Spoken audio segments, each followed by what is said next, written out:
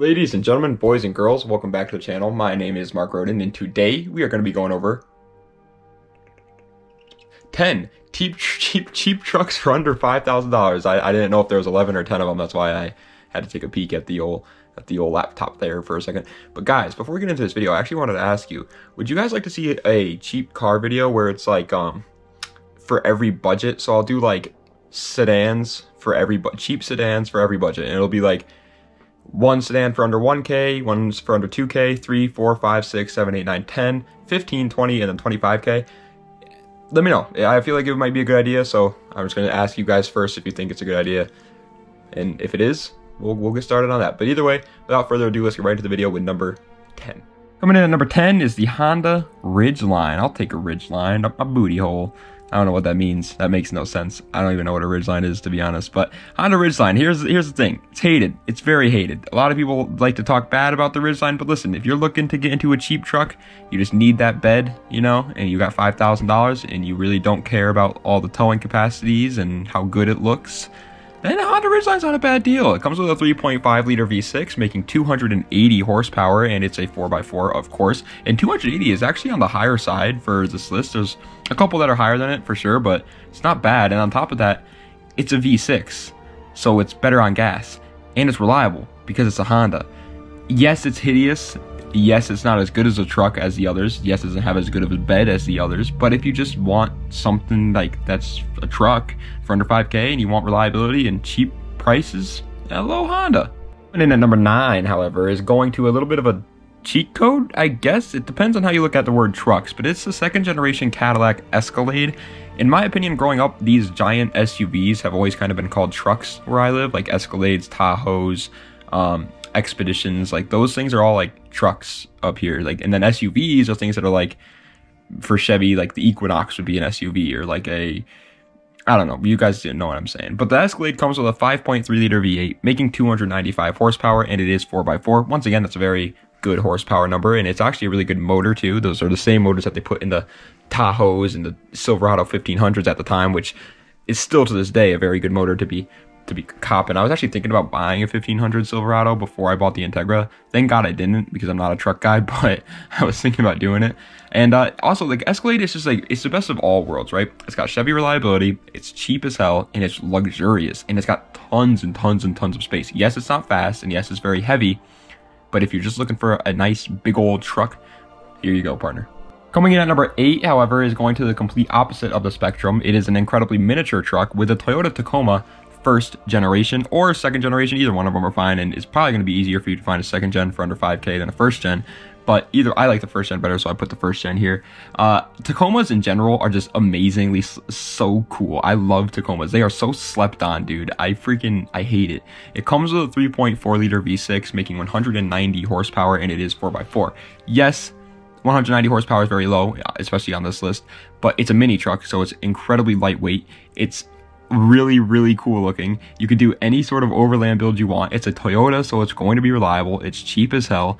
I love Tacomas. The only reason why this isn't that much higher on the list is because this is like a truck list, and I'm assuming most truck guys want bigger vehicles, so a lot of the top vehicles are larger. But I love the Tacoma, man.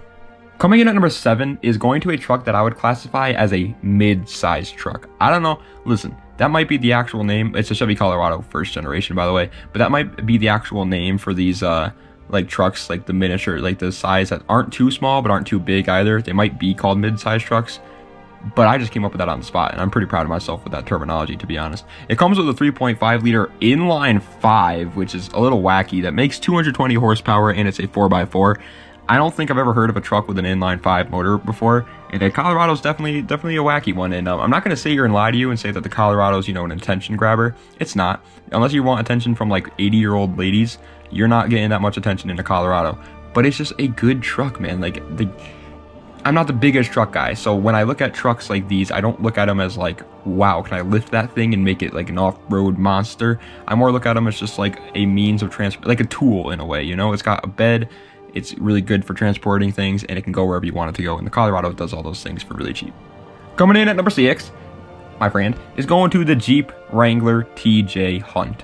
I am not a Wrangler guy. My grandpa had a Wrangler. My dad's had Wranglers. My dad has a Wrangler right now, actually. My uncle's had Wranglers. I personally don't like Wranglers, but I wish I did, because I totally understand. Like, it's such a weird car for me. Let me just tell you the engine real quick. It comes with a 4-liter inline-6 that makes 190 horsepower, and it's a 4x4. Pretty average. It's a small vehicle, doesn't need a lot of horsepower. It's not meant to go fast anyway. It's meant to go off-road, and it does that so well. Taking the top off of one of those things, I love riding in Wranglers, but everything else about them, I don't like. The 4-liter inline-6, by the way, is one of the most reliable motors of all time, so you're good with that. And the Wrangler obviously is super fun to customize, and it's, I'm not gonna lie, it's definitely a good vehicle. Like you would love this vehicle if you're looking for like a off-road overlanding style vehicle and you live in like the Northeast or something like that. You will love the Wrangler. It's just not my personal. I don't know what it is, man. I wish I could put my tongue on it, but I can't. I can't do it. Coming in at number 5, however, is a truck that I really do like. It is the Chevy S10. This is another mini truck for sure, but it's, in my opinion, decently better than the first-gen Tacomas.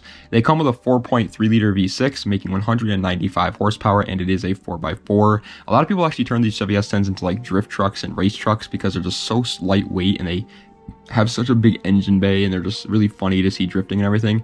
And I respect the hell out of that. Now, in terms of looks, looks like, you know, it looks a little bit like Gary Busey of the truck world. It's not the best looking truck, I'm not gonna lie, but if you're just looking for like a fun little truck, hello partner. These little trucks are more my style for sure. That's why the Chevy S10 is at number 5.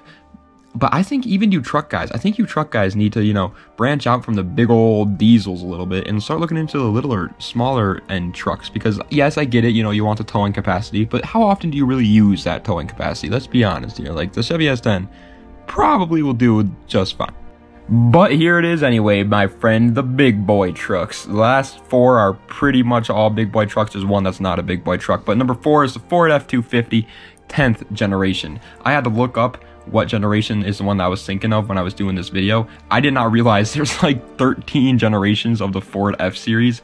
That blew my mind. I'm just gonna say that. It comes with a 7.3-liter turbo diesel V8, making 250 horsepower, and it is a 4x4. To be honest, that's really low. I hear a lot of people always talk about how the 7.3 is a great motor and everything like that, and like it's such a good motor. But 250 horsepower, I feel like is not good at all. It's very, very low. But obviously the towing capacity is there. The only reason why this isn't, there's literally one of each of the big trucks after this car. There's a Dodge and a Chevy as well.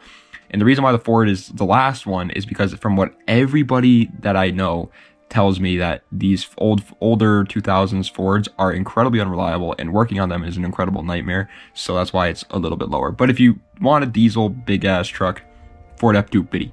Coming in at 3rd place, this is going to offend the truck guys like crazy, but it is the better Ford truck, in my opinion, the Ford Ranger.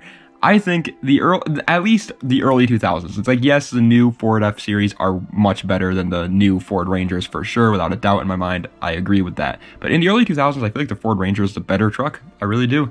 They're just more reliable, more practical, and they're amazing. They come with a 4-liter V6, making 207 horsepower, and it is 4x4. Think about that for a second. This truck weighs like a whole ton less than the Ford F-250, but it only has 50 horsepower less than it, which is incredible. It has a V6, so it's better on gas. It's cheaper, it's way more reliable, and it's a whole lot more fun because it's so lightweight, my friend.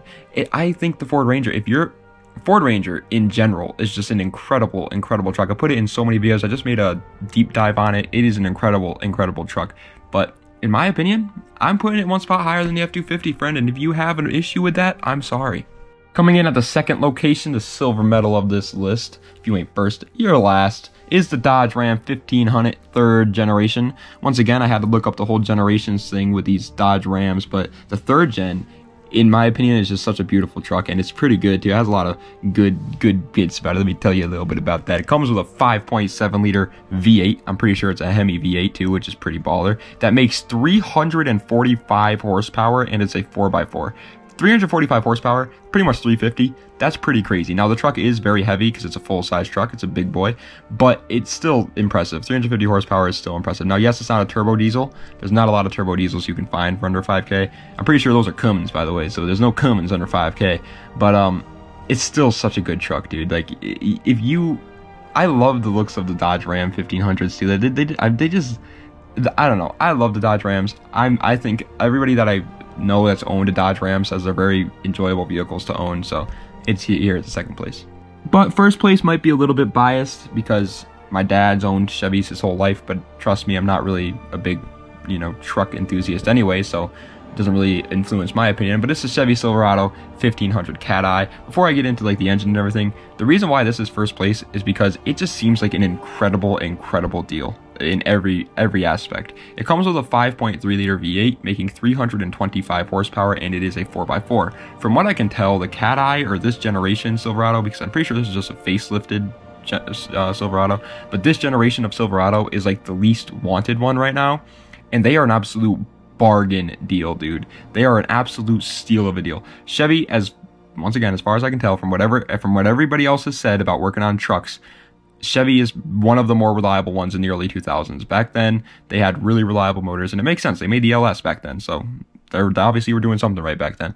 And it still has 325 horsepower. It's a little bit lighter than both the F-250 and the Dodge Ram. It still has the same towing capacity. It's decent looking. It has a bunch of customization for it. It's just a slept-on truck, and it's really cheap. Like the F-250, you're gonna have a hard time finding that under 5K. The Dodge Ram, you probably won't have a hard time finding it under 5K, but it might be in a little bit of iffy condition. The Silverado, however, you can find one of those under 5K that is like mint condition. Well, like not mint condition, but it'll have like 100,000 miles for under 5K. That's a good truck in my opinion. That deserves a #1 spot. But ladies and gentlemen, I hope you can see me, by the way. I just realized it is so dark in this room, and the light's right over there, but I am too lazy to go turn on that light. So you know what? I hope you guys can see me. If you can't, I'm here. My name is Mark Roden, and it's not just a black screen talking to you. You don't need to freak out. It's me. But thank you guys so much for watching. I appreciate it. Please, if you enjoyed the video, hit that like button, hit that subscribe button, hit that comment button. There's not a comment button. What am I talking about? Leave a comment down below. Let me know what other videos you'd like to see. In all seriousness, let me know in the comments if you actually would like to see that little mini series I came up with in the beginning of the video. If you guys would, I would love to do some of those. I feel like they'd be a fun twist on my cheap cars series, because I always do cheap cars. You guys obviously like cheap cars. They're not going anywhere, but I want to change it up a bit because it gets a little repetitive, and it's like the same thing over and over again. I try changing it up as much as I can, but there's only so much you can do about cheap cars. So if you guys have any sort of ideas about like cheap car videos that you'd like to see, shoot them at me. Shoot, I'm a target. Use me as a target practice, buddy. Hit me. I got a hazard vest on. No, I don't. That would mean you wouldn't hit me. I'm a deer. Hit me, buddy. All right. Thank you guys so much for watching. I appreciate it. Das Vitania. Have a nice night.